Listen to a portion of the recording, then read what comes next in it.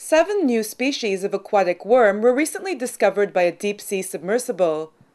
Some of them were observed near the sea floor off the coast of California. Other species swam hundreds of meters higher up and were seen using their bristles to move forwards and backwards. The worms are also capable of releasing bright fluid-filled structures that suddenly start to glow when they break away. The flares light up for several seconds before they start to fade. The researchers think it's a tactic to distract predators, similar to what squid do when they squirt ink into the water.